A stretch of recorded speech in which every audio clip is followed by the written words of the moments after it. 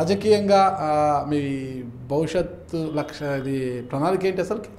Sir రాజకీయంగా ఎవరికైనా రాజకీయాల్లో ఉన్ననాళ్ళు కూడా ఒకటి ఉంటుందండి కోరిక.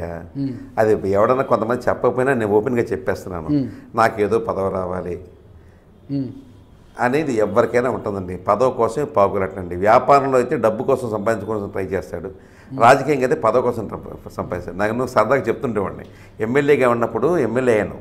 ఎమ్మెల్యే అయిన తర్వాత నాకు మీలాగే ఎవరో వచ్చి, సార్ ఏంటి సార్ మీకు ఎమ్మెల్యే అయిపోయారు ఇప్పుడు ఒక దెబ్బకి సడన్గా ఎమ్మెల్యే అయిన తర్వాత మీకు తేడా ఏంటండి అని అన్నాడు. ఏముందయ్యా, ముందు పెన్ను అంటే విలేకరు అనమాట, వెనకాల గన్ను, చుట్టూతో మెన్ను, తేడా వస్తే రన్ను.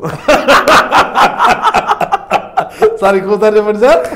ముందు పెన్ను, వెనకాల గన్ను, చుట్టూతో మెన్ను, తేడా వస్తే రన్ను. అంతే. ఇంకా అలాగా చుట్టూతో ఏదో చెయ్యాలనే తపన రాజకీయంలో ఆశ ఉంటుందండి. ఆశే మనిషిని బతికిస్తుంది. Okay okay. ఆశ నాకు ఏది రాదులేని నేను నా బతికింతేనే అనుకుంటే ఏం చేయగలుగుతామంటే ఏం చేయలేం కదా.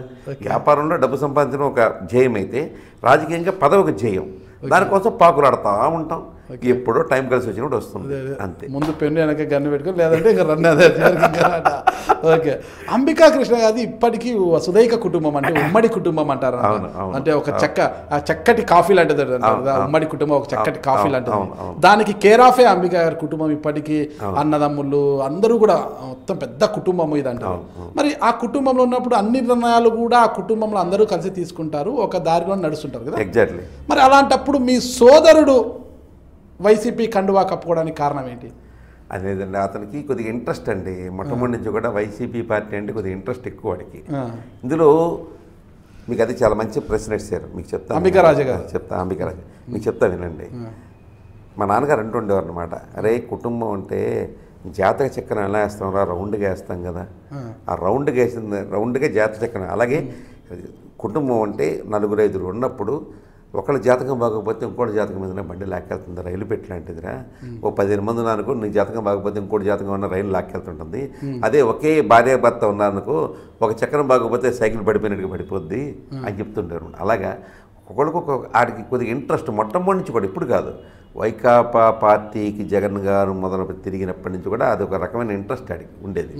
సరే వాడు అంటే నా అంత స్ట్రాంగ్ పొలిటీషియన్గా అతను లేడండి, మామూలుగా ఉన్నాడు. మరి ఒకవేళ జనరల్ అయితే కార్పొరేషన్ మేయర్ కుర్చీ కోసం ఆశలు పెట్టుకున్నారంటారు లేదా? ఇవన్నీ సార్ అయినా అది ఏలూరు జనరల్ కాదండి, బీసీ అవుతుంది. ఇప్పుడు ఎస్సీ అవుద్ది అనుకుంటాను. ఎస్సీ అవుద్ది అనుకుంటాను. ఇంకా కాలేదనుకుంటా, రిజర్వేషన్ రాలేదు. ఐ థింక్ ఎస్సీ అనుకుంటాను. మొన్నే అన్నవారికి ఎవరో చెప్పారు నాకు, ఎస్సీయో బీసీ బీసీ అయిందా? బీసీ అన్నారండి. అసలు ఆలోచన లేదు సార్, అసలు ఆలోచన అస్సలు లేదు. మామూలుగా అతను ఉన్నాడు, సరదాగా ఉన్నాడు, ఒక సరదా అంతే తప్ప పెద్దగా ఆలోచిస్తున్నాడు. ఓకే. అంబికా కృష్ణ గారు ఏ రోజుకైనా తన పుట్టింట్లో అయినా టీడీపీకి వచ్చేస్తారని చాలామంది అంటారు. ఎందుకంటే నాటు టీడీపీలో ఉన్నప్పుడు తన ఇంటినే పార్టీ కార్యాలయంగా మార్చేసి ఒక మహత్తరంగా తీర్చిదిద్దారు పార్టీని అక్కడ. అలాంటి వ్యక్తి బీజేపీలోకి వెళ్ళారంటే చాలా కాలం ఉండరు, ఖచ్చితంగా తిరిగి వచ్చేస్తారు. అలాంటి వ్యక్తి బీజేపీలోకి వెళ్ళారంటే ఎంత మనసు కుంచుకుపోయి బాధపడి వెళ్ళాడో అర్థం చేసుకోవాలి. ఇక మళ్ళీ ఇంకెందుకు సోదిగా వస్తాం. అంతగా బాధపడ్డాను కాబట్టి చివరికి వెళ్ళలేక వెళ్ళాను సార్, నిజంగా చెప్పాలంటే వెళ్ళలేక వెళ్ళాను. ఆయన నిజంగా ఎమ్మెల్సీ ఇచ్చి ఉంటే నాకు బాగుండేది కదండి. ఇవాళ కూడా నాకు అంటే ఇప్పుడు ఇంత తీస్తే అది ఆ పదవి కూడా పోయేది, అది వేరే విషయం చెప్తారు. అసలు ఎందుకు చేయలేదో నాకు అర్థం కాదు. నాకు చెప్పాను కదా మీరు. బీజేపీలో అంటే భవిష్యత్తులో మళ్ళీ 2024లో బీజేపీ నుంచి మీరు ఏలూరులో ఎమ్మెల్యే కావచ్చు, ఎంపీ కానీ ఏమైనా పోటీ చేసే అవకాశం ఉందా? తెలియదండి. పాలిటిక్స్లో ఎలా ఉంటుందంటే అప్పుడు పార్టీ అధిష్టాన నిర్ణయాలు కొన్ని ఉంటాయి, వాళ్ళు ఏ రకమైన నిర్ణయాలు తీసుకుంటారో తెలియదు. ఇప్పుడు జనసేన బీజేపీ కలిసింది. జనసేనలో నాకంటే ముందు చొక్కాలు చెంపుకొని పనిచేసేవాళ్ళు బూడతో ఉన్నారు. నేను ఇప్పుడు మధ్యలోకి వెళ్ళిపోయి నేను టికెట్ అడిగితే నీకు టికెట్టా, నేను నోరు మీద నీ టికెట్టే తప్ప టికెట్ లేదంటారు. ఎవడు తెలుసు ఇవన్నీ. ఆ రోజున ఎలాగుంటుందంటే సార్, రాజకీయంగా నేను చూస్తున్నాను సార్, 25 సంవత్సరాలు చూస్తున్నానండి. ఈ నిర్ణయాలు అనేది రాజకీయంగా దీనికి స్టాండర్డ్ లేదు సార్. ఓకే, మీకు ఇందాక చెప్పాను కదా, ఇప్పుడు ఆ రోజున పవన్ కళ్యాణ్ గారు అన్నారు కాబట్టి వాళ్ళ సినిమాలు యాక్ట్ చేయకూడదని రాజకీయ కాదు దేవిని. అలాగా ఉంటాయండి.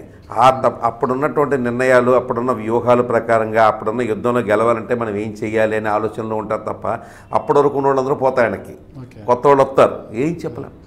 Hello, this is Renu Desai. Please subscribe to iDream. Subscribe iDream. Please subscribe iDream. Please subscribe to iDream. For more videos, subscribe iDream. Hi, this is Revati Chaudhary. For more videos, please subscribe iDream. For more videos, please subscribe iDream.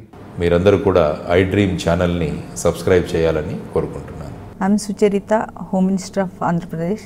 For more videos, subscribe iDreams.